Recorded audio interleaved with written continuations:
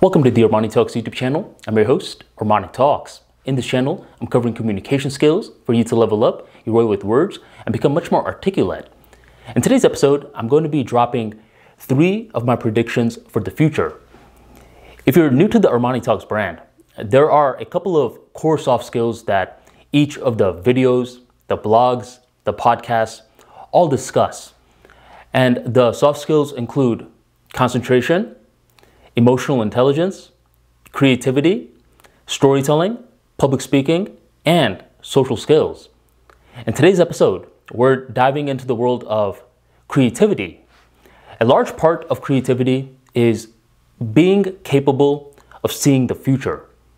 And one way to see the future is every now and then having these little thought experiments which require you to predict the future. And in this episode, I'm going to be giving you 3 of these predictions that I see happening somewhere along the lines of 7 to 14 years. And these are predictions. However, it's heavily influenced by data, evidence, and current trends. If you're ready and excited to hear the 3 predictions, go ahead and drop that like for me right on below. The first prediction is that in the future, more people are going to be loyal to universes and less loyal to people. I would say around 2005, the Spider-Man movie came out, and myself and a bunch of friends, we were talking about the Spider-Man movie with Tobey Maguire nonstop. And every now and then when I was talking about the Spider-Man movie, there was a dummy on the other end who was like, Spider-Man? No one likes Spider-Man. It's all about the Hulk. Another dummy was like, the Hulk? No one likes Hulk or Spider-Man. It's all about Thor. Roughly around 2005, we were very loyal to superheroes. But nowadays, what's happening is that a lot of these superheroes are making movies together.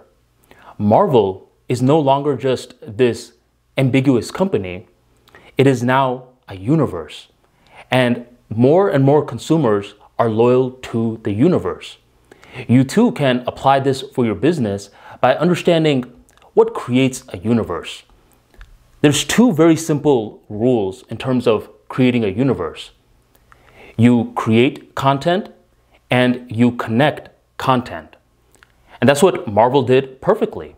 They created Spider-Man, Hulk, Thor. Then they connected all 3 of them together in order to lead to the emergence of something new. So that's my first prediction. People are going to be more loyal to universes and less to individual people. Which brings me to my second point. One of the most effective ways in order to create a universe is to understand the art and science of short-form content. See, what's happening now as we're working our way to the future, in some ways, the past is now coming into the future as well with us. When storytelling was first becoming a thing, there wasn't writing or anything like that. Old school storytelling was dispersed through oral storytellers. So picture one of those guys with a big beard. They have a lot of wisdom. They have a lot of lessons. And they need to disperse this wisdom, these lessons in story format to their tribe. Do you really think they're over here talking for 3 to 4 hours? No, they had to be quick and to the point.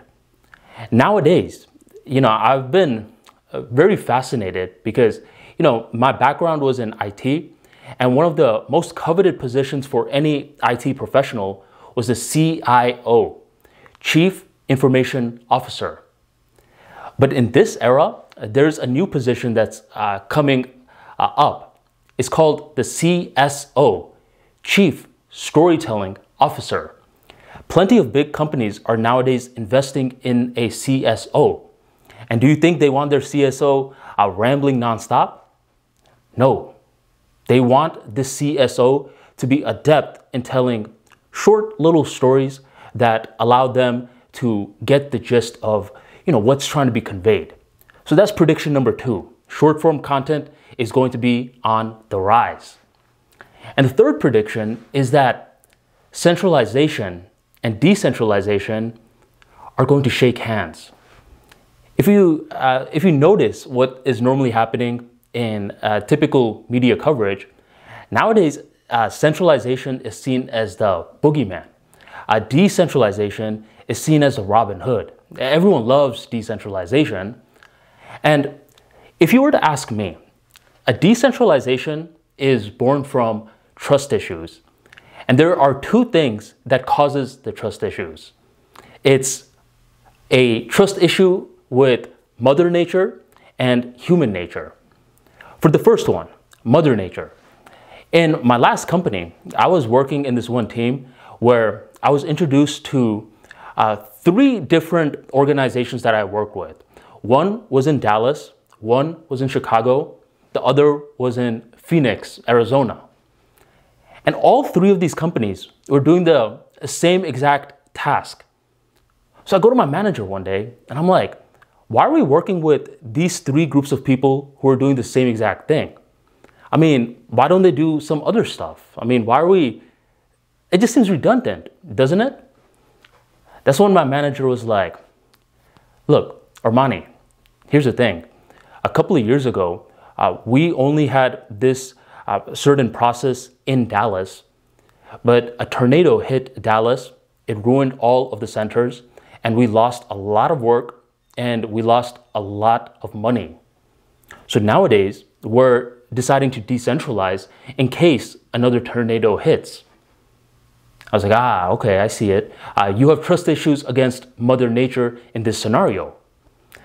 Now, another scenario is, let's say you're going out of your way, you're building on a particular platform, and someone that you've never met gets jealous of you and starts talking down at you.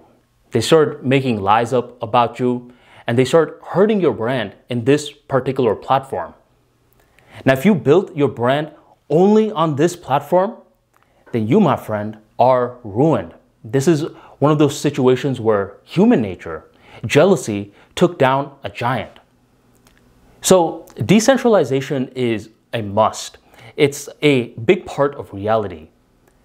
But the reason that decentralization is making a handshake motion with centralization is because in the future, brands are going to be kings. With so much content flowing around, and with more people gradually shifting towards universes, they're going to look out for brands more. They're going to go for people that they're very familiar with. And these brands, it could be individuals, it could be corporations that took the effort to decentralize on multiple platforms. They're not just a YouTuber. They have YouTube, but they also have a podcast. They also have a blog.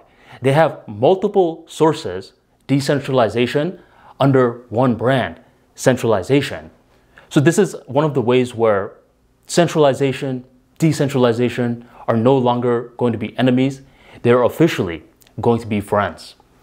So these are my 3 predictions for the upcoming future that we're headed towards.